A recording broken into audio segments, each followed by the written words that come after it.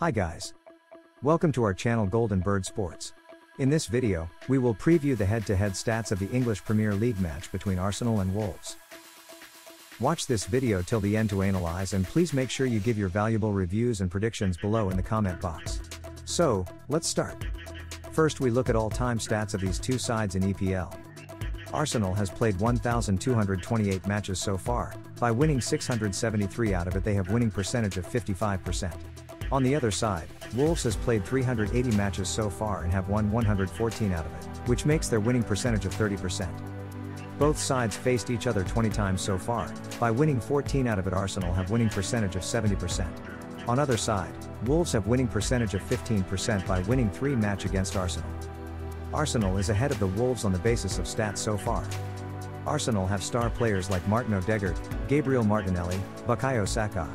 On the other side, Nelson Semedo, Pedro Neto and Hwang Hee-chan are in the star players list of the Wolves.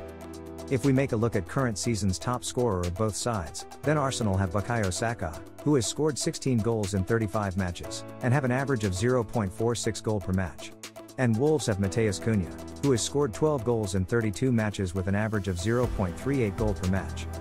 And at goalkeeper's side, Arsenal have David Raya, who have 16 clean sheets and conceded 24 goals in 32 matches.